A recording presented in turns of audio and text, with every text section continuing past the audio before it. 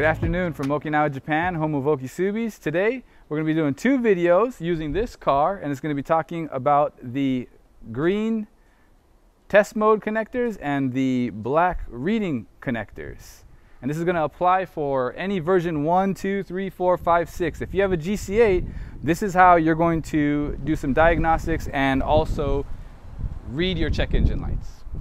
Okay, so for the black read connectors, we use them to diagnose check engine lights, so we call them the diagnostic connectors all the time. But if you go underneath your dash, right here, there's usually a cover right here. We've removed it, so it's kind of easier for you guys to see. But you got to kind of look around, and you're going to see two of them, two black ones and two green ones. We'll talk about the green ones in another video, but right now the black ones right here. And if you see these unplugged, don't think that you unplugged them on accident. This is they're supposed to be unplugged unless you're using them. And what you do is you just plug them in just like that. You just get them plugged in just like that. And it doesn't matter if you had a temporary check engine light, as long as you didn't remove the negative terminal or positive terminal from the battery, the ECU should still have it memorized. But what we're going to do now is we will go ahead and get a better angle of the check engine light, and then we'll be able to kind of show you how it flashes and let you know how it's going, how you can actually count the actual flashes to know what check engine light is or what's the issue with your engine. All right, so once you have the black connectors on the bottom plugged in, you just go ahead and put it on ignition on, and you can see 1, 2, 1, 2, 1, 2, 1, 2, 3, 4, 1, 2.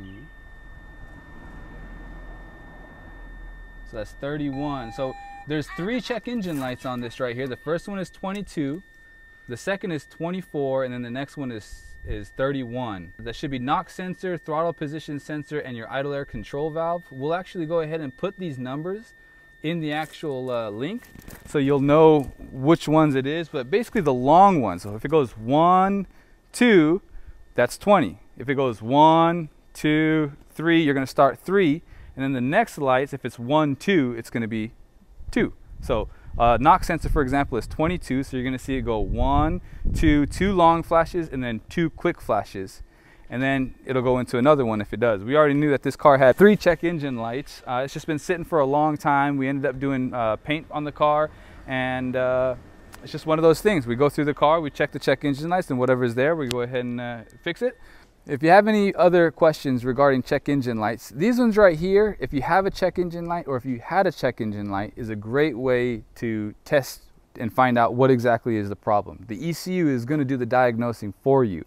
So if you have a check engine light, let the ECU do its job. You don't have to ask us. Literally just go ahead and plug up those connectors, put on ignition on, and let the ECU tell you what exactly wrong with the actual car. And if you have any other specific questions about could it be this, could it be that, feel free to contact us. But if you have a check engine light, the first thing we're going to ask you is, do you know what the code is for? And then we're going to send you a link to this video so you know how to do it.